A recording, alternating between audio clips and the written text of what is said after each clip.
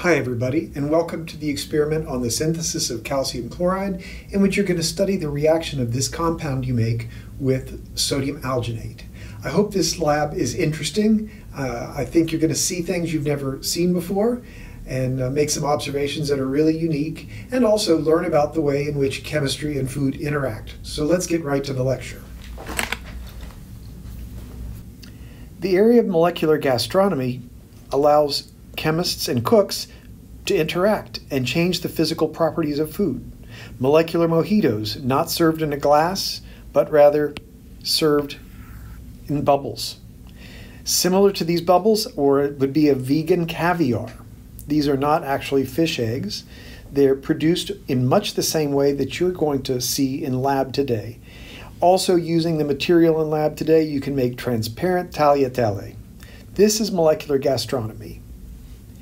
Today's lab is going to start with the reaction of calcium. So this is calcium metal. The photograph I picked of it is untarnished calcium. It's been recently sliced with a knife, so it's shiny. The calcium you see is going to be dull because it's got an oxide coating, just like when silver tarnishes. Calcium reacts with water to give you calcium hydroxide. And I'm pointing out that calcium hydroxide is not a new compound. It has been used for a long time in the preparation of foods. The process of nixtamalization, in which corn is reacted with calcium hydroxide and water, does three things for corn. It softens the outer husk, making it more digestible.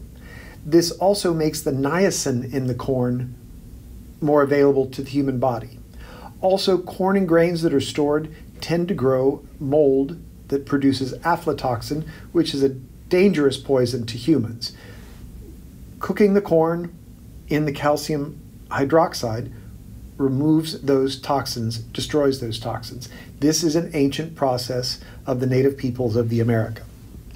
You're going to make calcium hydroxide today and then react it with hydrochloric acid. This is going to give you calcium chloride. Calcium chloride has food uses currently. Look on a can of tomatoes and you'll find out that it includes calcium chloride. This keeps the tomatoes firm. Most of the calcium chloride in the world that is produced, however, goes into anti-icing applications. Whenever you encounter a reaction, you should write the balanced reaction in your notebook and also make a table of reagents. So I want to give you an example of how that is done. Looking at the procedure, you'll find that the procedure actually gives you amounts in moles. The procedure says to add 0.05 moles of calcium. Well, it has a molecular weight of 40, which means that the amount you really add would be 2 grams. The water is added in excess. The molecular weight is 18, and that's not really even important. I mention that because not every box in the table has to be filled out. Use your judgment about what is important. So you would put the actual amount of mils the procedure calls for here. This will give you 0.05 moles of calcium hydroxide. You can look up that molecular weight and use it to calculate the theoretical yield of calcium hydroxide. You could argue that this isn't really important, however, because we're not isolating the calcium hydroxide. We're never going to measure our yield in lab. This would be just the theoretical yield. Now, you need the balanced equation, which requires 2 moles of HCl. That is why the procedure calls for adding 0.1 mole of HCl. Now, this is provided as a 3 molar solution, which means that, let's see, 0.1 over 3 is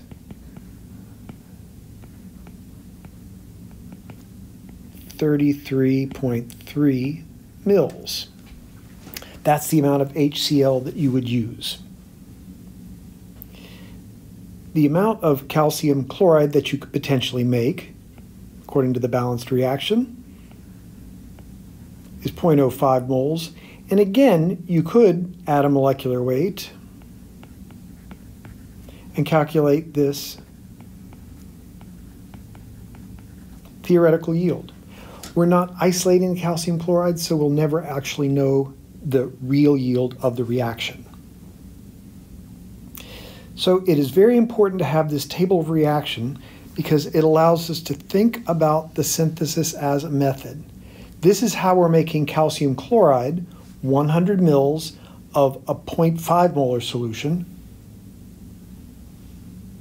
Can we make 1 liter of that? Well, yes. It seems like adjusting all of these quantity amounts by a factor of 10 and you would be successful. This just gives you a place to start. You would also need to think about what equipment you would use and what safety issues are a reality. Can you make 100 mils, our original amount, of 4 molar calcium chloride? Well, you would need to modify the procedure because the original procedure used 3 molar HCl. So anything you make with that is going to be 3 molar or less concentrated. So you've got 2 choices. Choice number 1 is perform the synthesis and then concentrate the product. In other words, just boil off some of the water. Option number 2 is to start with stronger, say maybe 5 molar HCl. Now you would use less, you would have to keep the moles the same.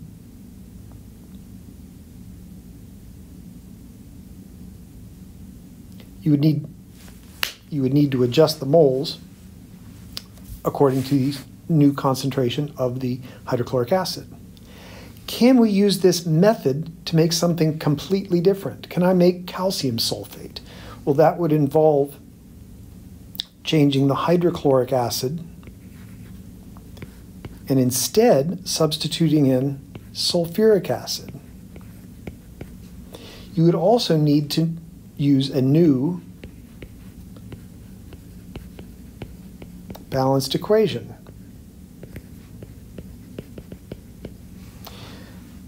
It's no longer 1:2 calcium to chloride, it is 1:1 calcium to sulfate. So we could go on with more examples. For example, can we make sodium sulfate? This would require, instead of using calcium, to use sodium. You would have to adjust the amount you used, the number of grams, and also the moles because the equation balances differently.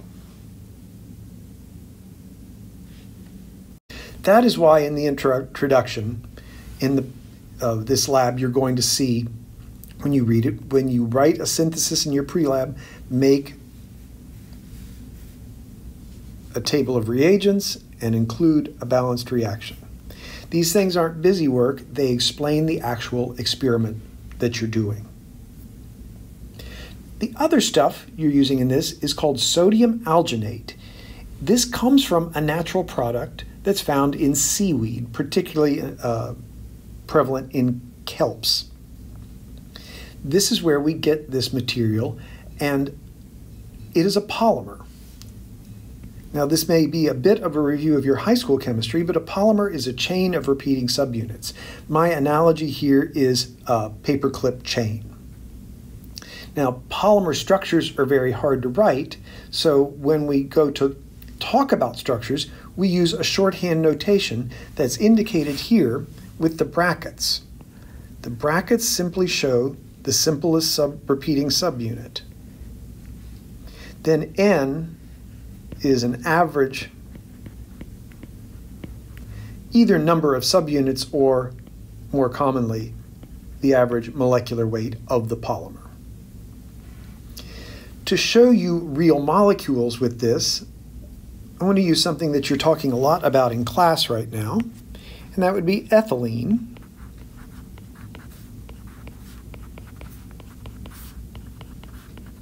Or more systematically called ethene.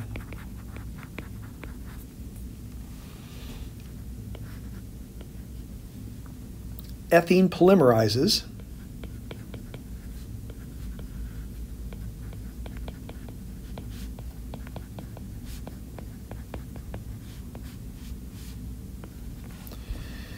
and this goes on and on many times. That's why we need shorthand structure, and that would be CH2, CH2, one repeating subunit. So N ethenes give N repeating subunits of the polymer. This polymer is polyethylene. It's the plastic used to make milk jugs and single-use disposable plastic bags like you find in the grocery store. It's also can be manufactured in a much more high-quality way to make durable goods.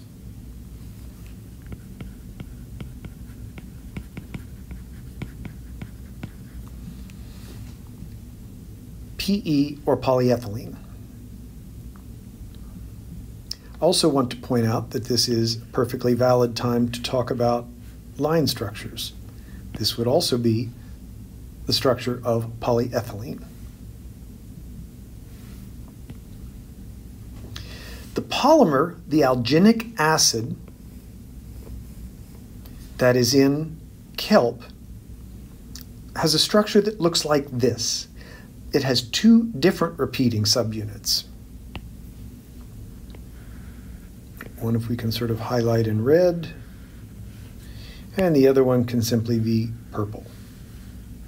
Now, you don't need to write the structure for alginic acid. You can Google it just like I did. But one of these is a mannuronic acid, and the other is a guluronic acid.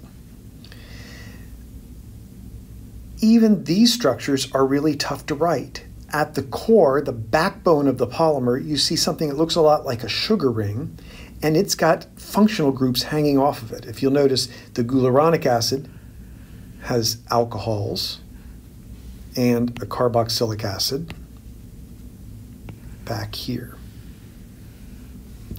The mannuronic acid has the same thing, except the stereochemistry of that group, the acid group, is different. This is down, and that is up. This should dovetail nicely with what you're studying in class right now, line structures and also stereochemistry and functional groups. So I said this is alginic acid, and in lab we're going to be using sodium alginate. So I want to show you how you get from alginic acid to sodium alginate, and in the process use a different kind of even more simple polymer shorthand. What we care about in this polymer structure right now is the carboxylic acids. So I'm not even going to draw the backbone of the polymer chain. I'm simply going to think of it